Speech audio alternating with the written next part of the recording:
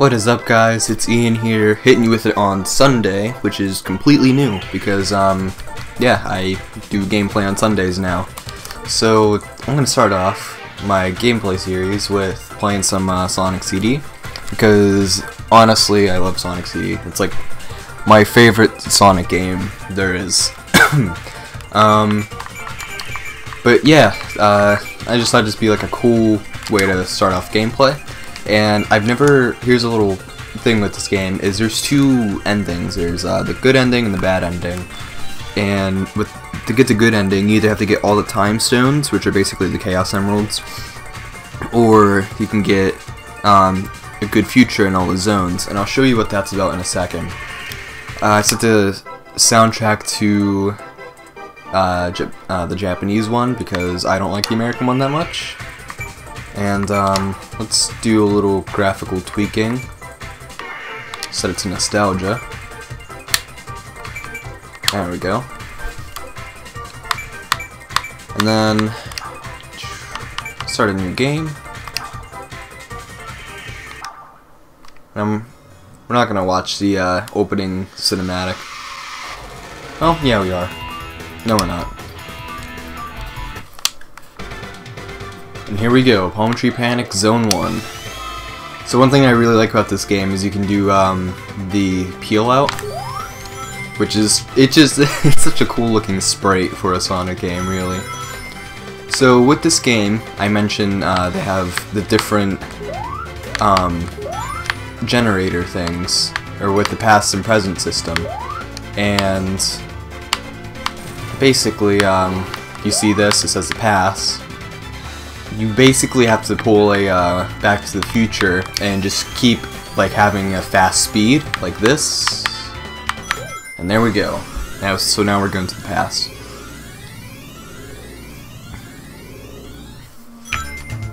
And my phone went off. That's great. So basically all the stages are pretty much the same. There's a few differences in between each each time variant. Like, there's some stages that only let you go to certain parts, depending on like the time zone you're in. But the music in each past zone is just amazing. And what's funny is, despite the multiple soundtracks for this game, you know, the Japanese and American one, the past music is the same in between both nations. So I don't know why they did that, but it's interesting. So we just have to find the robot generators. This is what's gonna make this Let's Play a little interesting, is, like I said, I don't know where they are. I know where some are. I know this one's like near the end of the stage. I think I know where Zone 2 is. Let's see. Yep, there it is. Oh, there we go. But yeah, that's what I kind of like about this. Oh, and I'll show you the special stage too, and how the time stones work.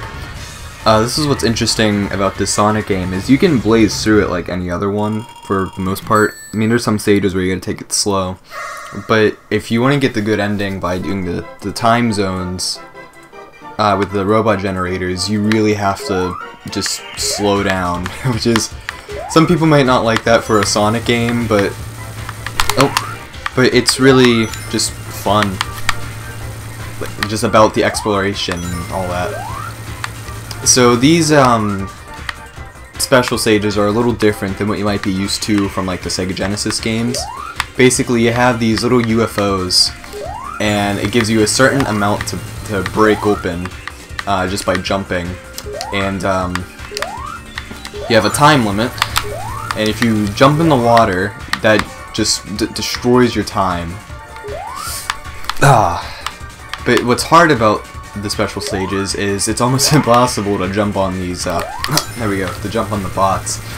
And this is the HD remaster version made by Christian Whitehead.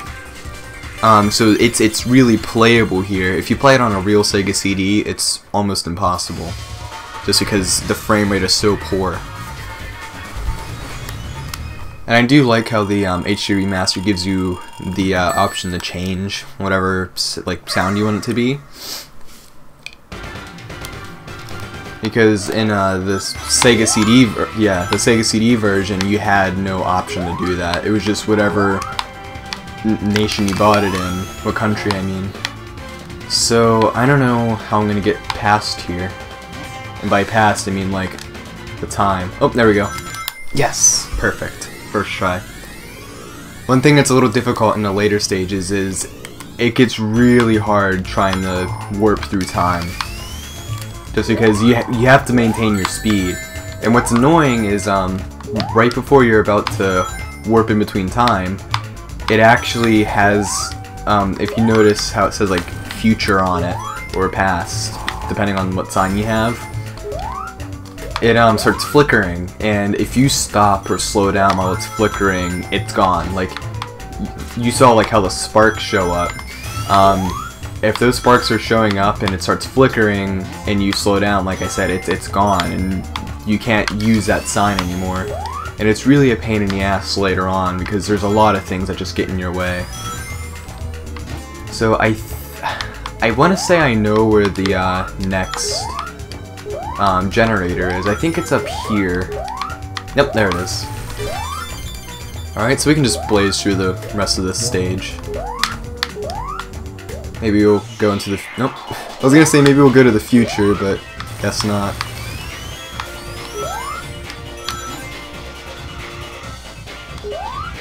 Alright. Then we'll do this special stage.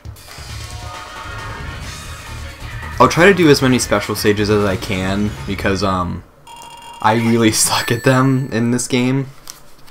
Like, after like the third or fourth time zone, I just...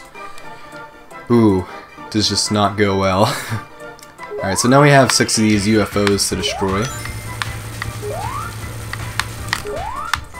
Yeah, and then they do that, they like fly away last second. It's such a pain. There we go. Alright, 4 left with 82 seconds. There we go. 1. Oh, the blue ones don't actually count, they just give you a power-up, whether that's more time or more speed. So if you ever see like one of these little propeller things, make sure you run over that, because whenever you glide, it's like almost a definite guarantee that you're gonna hit one of these. Alright, 1 left. There we go. Awesome. Perfect. And there we go. Second time stone.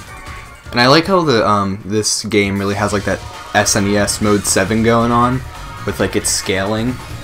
I mean, it didn't necessarily work that well on the actual Sega CD, but playing it in this remaster is just really fun. So, this is Zone 3. So that means the boss is here, and you can tell everything looks all happy and nice. If we didn't mess with those generators, we would have gotten the bad future, and everything would have looked all destroyed and desolate. And I'll actually just blaze through this.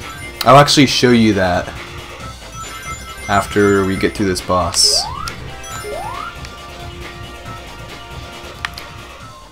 Alright, so here's the easiest boss in history.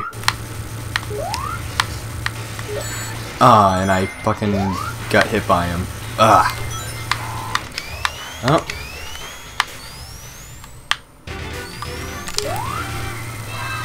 And that was Palm Tree Panic. And then I'll show off the bad future to this too. So here's how this Let's Play is going to work out. Is I'm going to get the good future for each zone, but after we beat it, I'll show off the bad future just to show off the differences. So now we're in Collision Chaos, but we're not going to do that today. So we have Time Attack.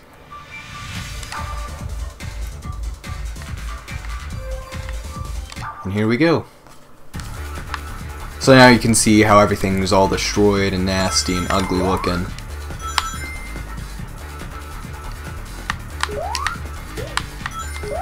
Alright, I'm not going to spend too much time here, you get the point. And then, we'll get the invincibility. Oh, there we go. And I don't know if this was in the good future, but there's actually 2 loops now instead of 1. But I could just be thinking wrong. You can actually see the colors of the bot design is different, because before it was like pinkish, now it's red.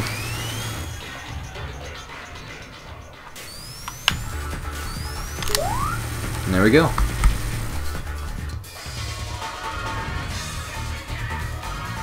So like I said, it's probably the easiest boss in video game history. Alright guys, that's it for this episode. If you like what you saw, definitely stay tuned for more great episodes in the future. And let me know how I did for my first, like, real Let's Play kind of thing. I know I played Sonic Utopia and Outlast, but that wasn't anything up to the level that this is. So yeah, I hope you enjoyed what you saw. Stay tuned next week, because it's only gonna get better. So, you like that video you just saw? Huh? Maybe, you gonna share it with your friends? Huh? Maybe, leave a like and a comment below? Maybe you hit that subscribe button for us, yeah? Alright, good. So now get out of here.